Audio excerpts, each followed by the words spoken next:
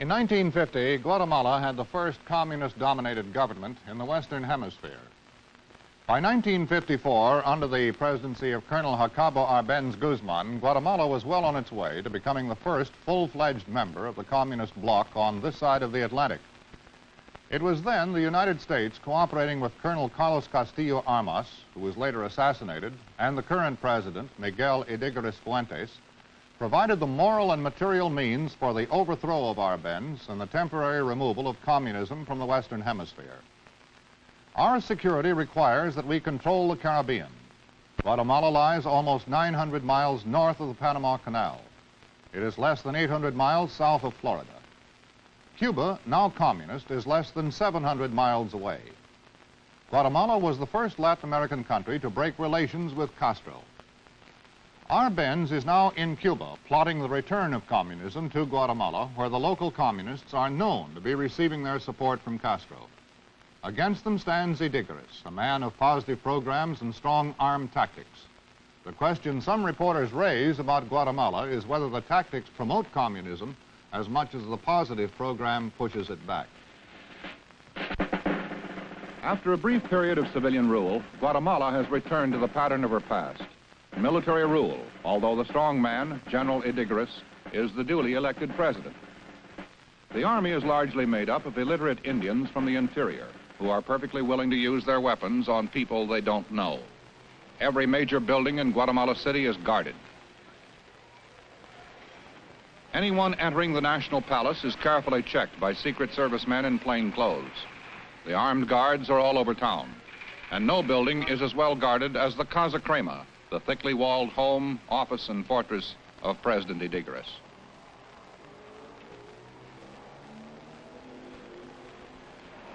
The people, unless prodded, have learned to ignore the army and stay clear of unnecessary trouble. Life expectancy here is 35 years.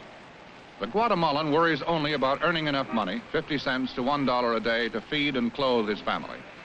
The average city dweller, earning $160 to $300 a year, is not the customer for television sets or other appliances imported from the United States. In these stores, the trade comes from the small, wealthy class and the rich foreign colony.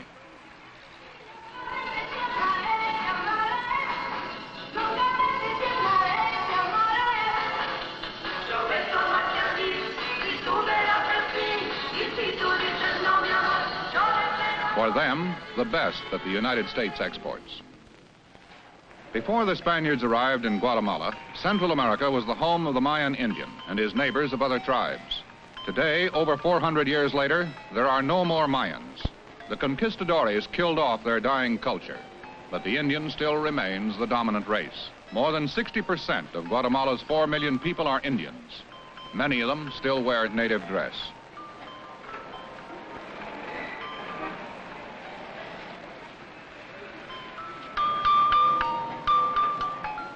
Indians who live in or near the cities tend to be street vendors. Some carry their goods many miles and many hours to a stall in a huge enclosed market. Here they sit, wait, bargain, and sell at prices below the official government list. The fruits and vegetables are their own, and they feel they should get a price they're happy with rather than one the government has established. Most Indian women must set up their baskets on quiet streets where they wait longer and sell less. President Ydigoras owes his election in 1958 to the people. His opposition called them the mob. Many of his supporters were the new class of bicycle riders, proud young people, more fleet in their means of transportation, and with every intention of staying one step ahead of their fathers. Ydigoras also got some support from the motorcycle riders, but not as much as from those on bicycles. Motorcycles are almost on the same level as automobiles. Many are owned by the rising conservative middle class and by ex-bicycle riders who can afford to pay 3 years' salary for faster, fancier transportation.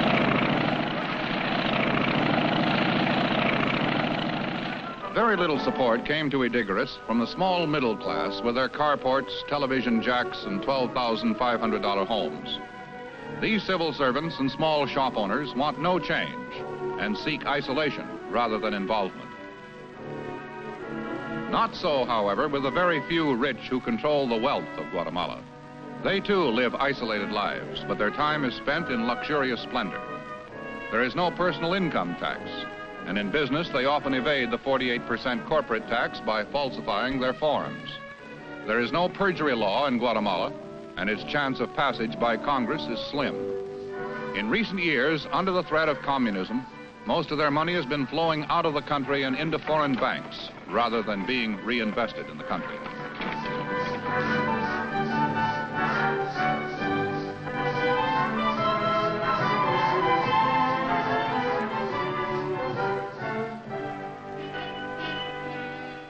In Guatemala City, as throughout Latin America, communism has made its greatest appeal to the urban slum dweller.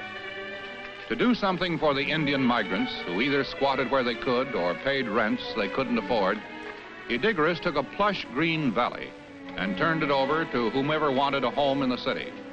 It soon filled with people. The valley was no longer green, and this slum, La Limonada, was born. Here, over 5,000 people live in squalor, disease, and destitution. Most of the children own no shoes. Although 2 children in 5 die before their first birthday, Guatemala has one of the fastest growing populations in Latin America. The Indian comes to the city with hope and no skills. He produces large families and earns 20 or 30 cents a day. A pint of milk costs 12 cents. A pound of black beans, 6 cents, and a pound of corn, 7 cents. For coffee, he drinks ground tortillas burned to charcoal, although Guatemala is the world's 7th largest producer of coffee.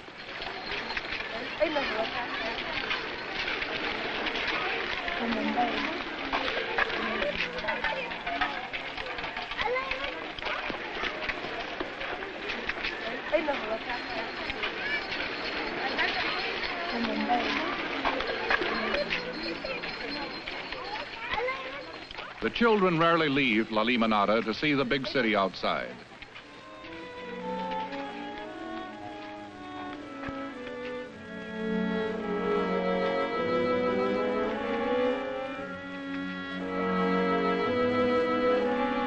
Seven to 9 people live in 3 rooms without doors. The wooden shacks with their tin roofs are airless, dark, and diseased. They allow no freedom and imbue the family with the one idea of leaving as soon as possible. These children are unusual.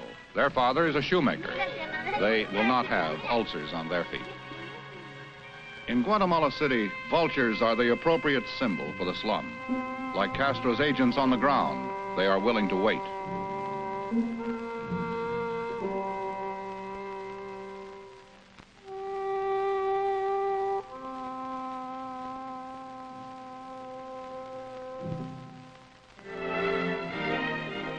The communists gained a first foothold in Guatemala in 1944 under the administration of Arevalo. By 1950, with the coming to power of Arbenz, they had gained control of labor. By 1951, the entire government was dominated by communists. Men like Che Guevara, unknown then, were running the country for President Arbenz. There was a counter-revolution, and interregnum, then Ydigoras took power in 1958. He faced the same problems Arevalo did when he took over from dictator Ubico 14 years before. The communists had solved nothing.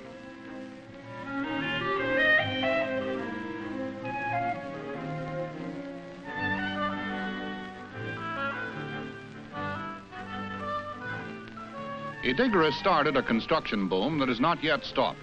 It has put many of the underemployed to work and has built more houses and office buildings in 4 years than had been built in the previous 28. Most construction workers earn from 80 cents to $1.25 a day. Some of the more skilled, like bricklayers and plasterers, can earn as much as $2 a day. In the first television interview he has ever permitted, President Miguel Ydigoras Fuentes discussed what he is doing to combat communism in Guatemala. We can't kill the communists with a machine gun, but we can convince the people to come back from the communism to our side in anti-communism, giving them all that the communists promised to them. Housing, places where to work, places where to be educated, and especially factories. We, in 1959 to 1961, we have opened more than 200 new factories in the country, and that we call it our revolution, industrial revolution. But it is very difficult to say, but to put one worker to work is necessary in Guatemala $8,000. In order to open 200 factories, necessary to get money from every place, but they are working now. But now is the market where to sell the goods. Guatemala is 4 million inhabitants only. Then I worked very hard and very successful to organize the common market, the Central American common market, and the economical Central American integration. We have now Guatemala, El Salvador, Honduras, Nicaragua. In some days, Costa Rica will be in, and in some months, Panama will be in. Then we have where to sell our goods and where to buy now, of course, another goods for Guatemala.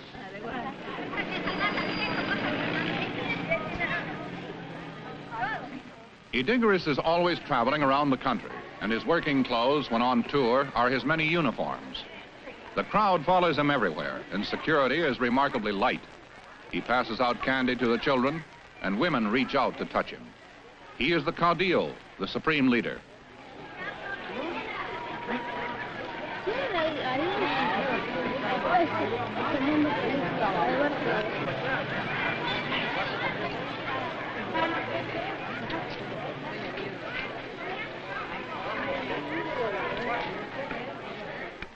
On this day, he was touring one of his pet projects, a housing development built with United States and Guatemalan money. Over 3,000 of these 4-room homes have been built under what Ydigoras calls a self-help program. Once the funds have been allocated, it's up to the community to supply the land and part of the labor. $14 a month for 20 years, and a man may own a house.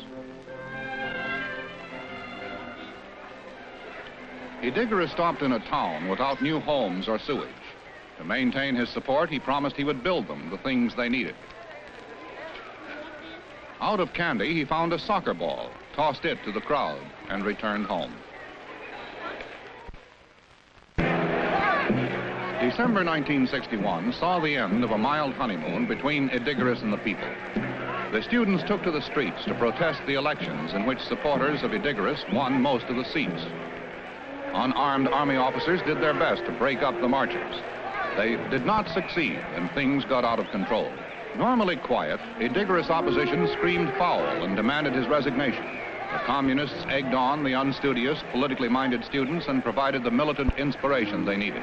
Ydigoras, having the backing of the army, the national police, and his private force of ununiformed judicial police, sent them out to quell the rioters and restore order. Guns were freely used. Tear gas bombs resulted in chaos. For the first 3 days, the students were alone in their protest. They fought the police with rocks and the weight of numbers. As the week progressed, adults joined the mob. Business was at a standstill, and Ydigoras held firm.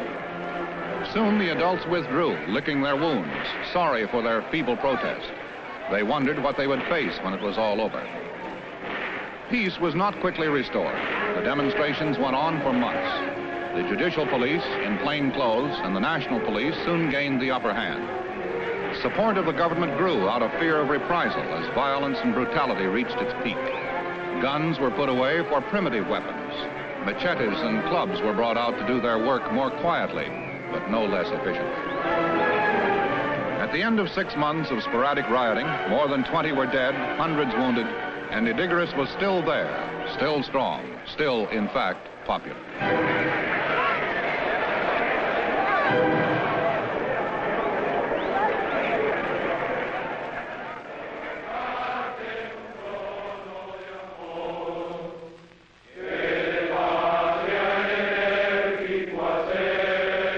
The national anthem of Guatemala, sung by many of the same students who rioted and were on strike from school for more than 6 months. An engineering student told us he has completed 3 semesters in the last 4 years. The other 5 semesters he was organizing a demonstration or out of the country. He is the rule, not the exception. Last May 8th, the 55 student groups voted to return to school. They debated on and passed their Magna Carta for Guatemala. They asked Ydigoras to resign unless he rids his government of the monumental graft and corruption, which he says does not exist. They asked him to cut his $17,000 a month salary and to drop his $1 million a year personal security fund. They also asked that the emergency military cabinet be dissolved and replaced with the original civilian one. Ydigoras said he would consider their demands, sent no police to the meeting, and for a change there was some peace. But the students ignored Guatemala's basic problem. 3/4 of the people live on the land, and 90% of that land is owned by 6% of the population. The Indians grow one major crop, corn. The communists tried to redistribute the land, diversify crops, and change their way of life, but they failed. Ydigoras is not doing much better. The Indians do not have a tradition of peasantry. They fear responsibility, and when farming for themselves, they are easily discouraged. Bananas were once a major crop. Bad weather, disease, and the communists' attempt to distribute the land decimated production. Bananas may soon become a minor crop.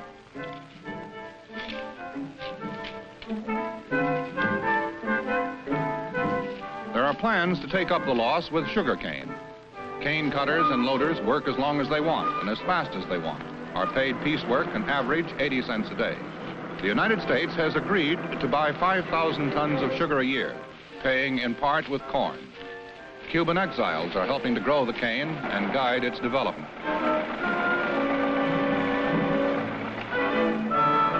Cotton exports have tripled in recent years. With the emergence of the Central American Common Market, the future of Guatemalan cotton looks good. Mahogany is one of the least developed products in Guatemala. It grows in the northern part of the country where poor roads make shipping almost impossible.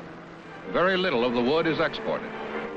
It is used locally, and most middle-class homes have mahogany doors, paneling, and windowsills that cost next to nothing.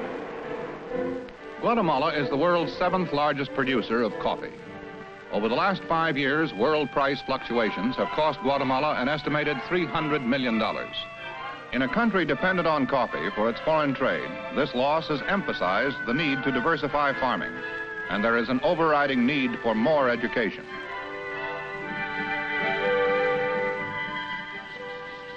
The best way to educate, to bring up the people is, in Guatemala, is to induce the people to be in a democratic channels. Because in Guatemala we have had dictatorships for 1 year, 2 years, 5 years, 10 years, 15 years, 22 years, and one 30 years. And it's very difficult now to change the mind of the people that the father, the grandfather, the great-grandfather, the great-great-grandfather were under the rule of a military boot, of a civil boot, but a dictatorship. But in another way, we are building now more schools in 2 years that 4 presidents behind me. Ydigoras spends at least 2 days of every week touring the interior in his private plane. He makes it his business to attend the opening of every new school. He believes education is the most important part of his program. Since coming to office in 1958, he has built 186 schools and promises to have another 300 completed when his term ends in 1963. 50 to 75% of the population cannot read nor write. Many of the more than 2 million Indians speak no Spanish. Teachers have to be found who speak one of the 12 known dialects, first to teach the Indian to read and write his own language, and then teach him the official and common language of the country. In his school program, supplemented with funds from the United States and the same community effort that builds homes, Ydigoras has met his greatest opposition. His opponents contend that $30,000 or $40,000 is too much for a school, and they say his schools are too elaborate. His answer is that nothing is too elaborate when it comes to education. We can't kill the communists with machine guns, he says, but we can give the people all the communists promise them, particularly places where to be educated. Ydigoras, the strong man, is a complete politician. He loves crowds, and apparently crowds love him. His bodyguard is always nearby and always nervous as he plunges into a crowd, shakes hands, pats heads, and does everything but kiss babies. He has the politician's essential gift of patience. He sits on the platform, watches the ceremonies, and never looks bored.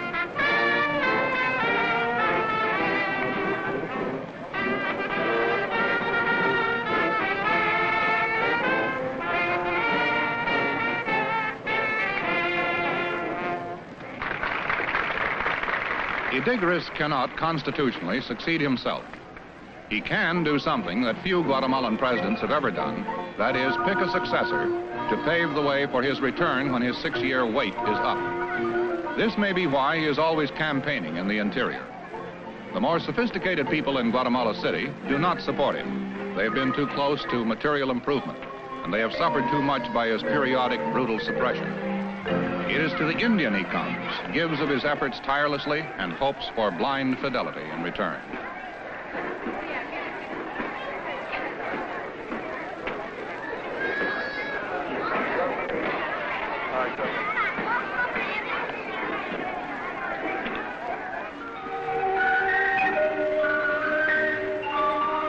After the ceremonies were over and most of the 5,000 faithful had gone home, Ydigoras and a select group appeared to relax for the first time during the long, hot day.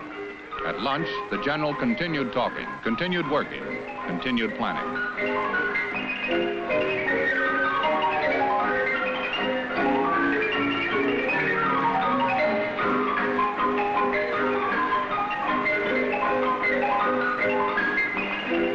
When the day finally ended, some of the crowd had reassembled to see their leader off. Ydigoras' aides were somewhat disturbed because he refused to hurry and insisted on shaking as many hands as possible.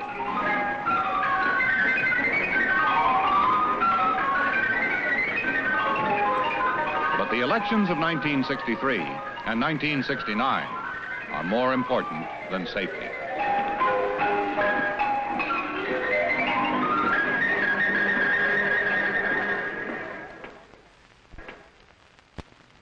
Guatemala is a classic example of a Latin American characteristic which we understand only vaguely.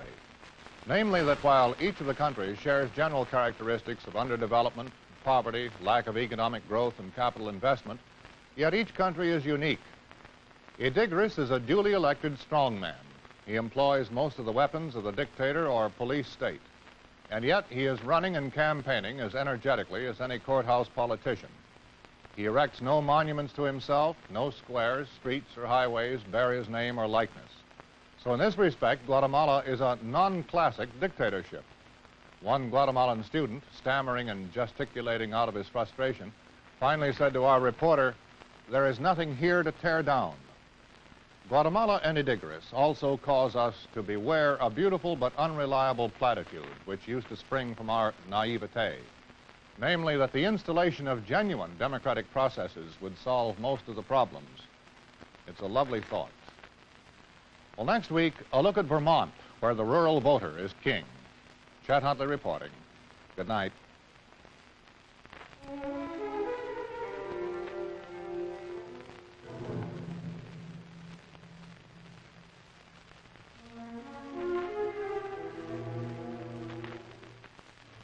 This is Lorne Green, inviting you to join Pernell Roberts, Dan Blocker, Michael Landon, and me for Bonanza, in color, Sunday night at 9, 8 Central Time, here on NBC.